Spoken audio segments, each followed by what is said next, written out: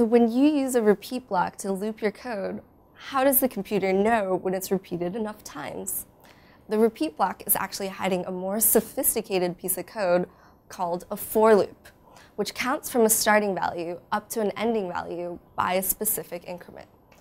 So for example, a repeat 3 block counts from 1 to 3 by 1, and every time it counts, it runs the code inside the loop. The for loop knows how many times it has run by using a counter variable that is set to the starting value at the beginning of the loop and has the increment added to it each time the loop is run.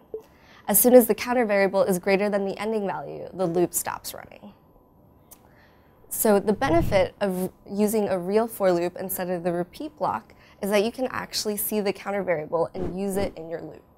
So for example, if I have a series of flowers, and the first one has 1 nectar, the second one has 2 nectars, and the third one has 3, I can use the for loop to tell the bee to collect counter nectars each time, which would collect 1 at the first flower, 2 at the second, and 3 at the third.